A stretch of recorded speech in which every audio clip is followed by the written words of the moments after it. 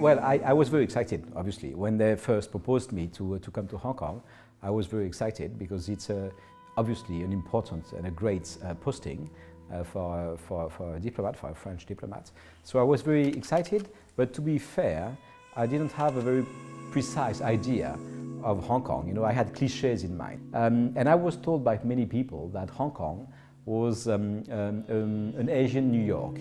But I think comparing Hong Kong to New York doesn't do justice to Hong Kong charms, because you have much more than that here. I have to say that I feel blessed to have been able to discover all this over the last 4.5 years.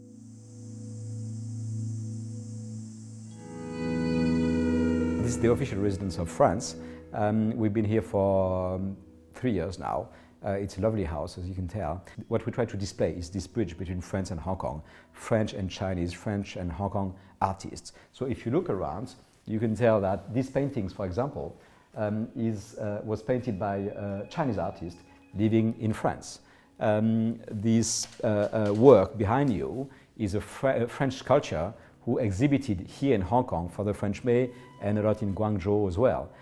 You have there another Chinese artist who spent quite a lot of time in France in the 60s, and he was inspired by Gauguin, you can tell on the paintings. So it's all about trying to display what we try to do, which is fostering the exchanges between France and Hong Kong.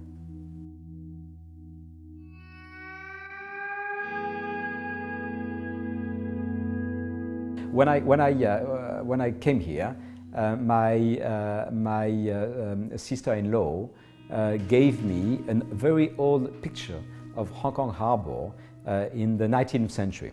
And it's quite a beautiful picture. So this is somehow the link between the life I have here and my family back in France. So as a whole, my fellow countrymen, they like it here. They feel comfortable here.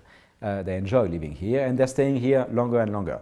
I will stay in Hong Kong, not as a consul-general in the private sector, but I will stay here. Ho hai sam hai Hong Kong.